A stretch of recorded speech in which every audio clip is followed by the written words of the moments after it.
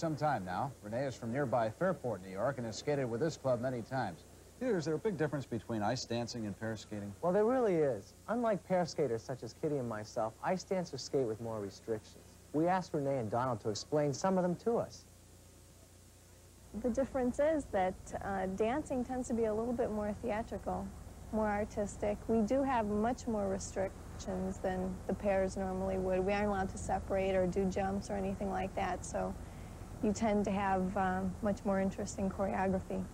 With ice dancing, it's more or less like ballroom dancing on ice. The men are not allowed to lift the ladies above the shoulders. We're not allowed to separate like the pairs or do the big jumps or do the spins like they do. It's more or less like ballroom dancing. We asked Donald if they could bend the rules a bit during exhibitions. Oh, yeah. Yeah, this is where it gets to be a lot of fun. We get to try new things. We can do the lifts. We can separate. We can break all the rules and just have a good time.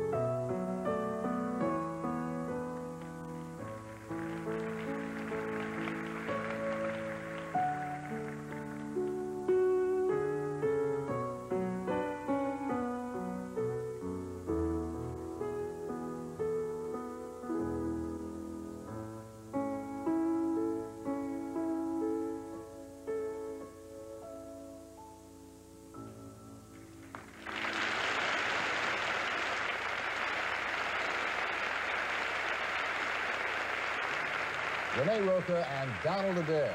And they'll be back later in our program with a real showstopper.